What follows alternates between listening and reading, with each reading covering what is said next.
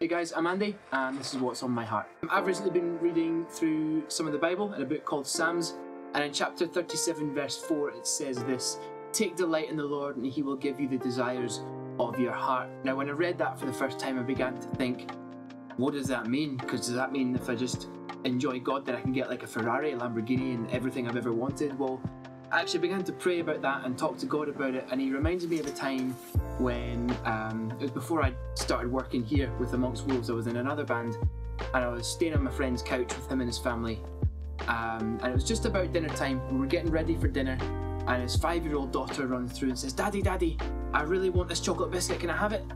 And he says to her, just really plain, really simple, full of love, he says, "No baby, it's almost time for dinner, just wait 5 more minutes and you'll be full."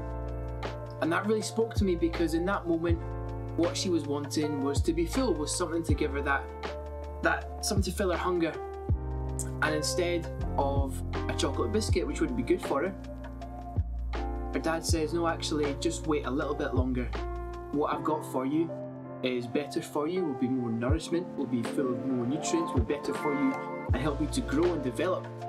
And when I read that verse now, I think of that story because it's much more like God. He will give us what our heart really wants. Sometimes we can want attention, sometimes we can want love, sometimes we can want anything that we think will give us happiness, but God knows what the root of that is, and only he can satisfy, only he can fill us up and give us fulfillment and purpose and be the source of all of our joy and our peace.